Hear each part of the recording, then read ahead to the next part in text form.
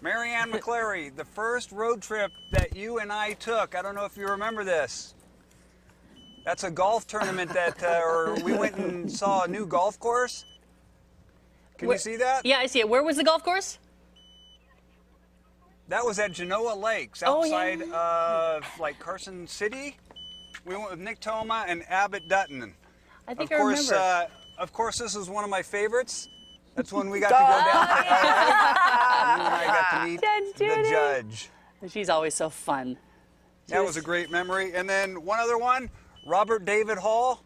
Yes. NCSI, that when we were on the set and they let us go in the morgue. NCIS up in, down on that Paramount studio lot. That was great. Right. And then, of course, there was Camp McClary that was wonderful. That you kind of made the trip up there. Right, with my Marianne, cardboard. I know you have a lot going on the next couple days.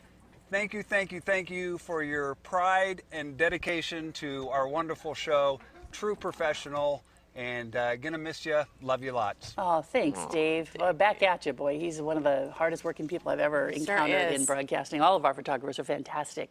So that means a lot coming from him. Yeah. It's very sweet.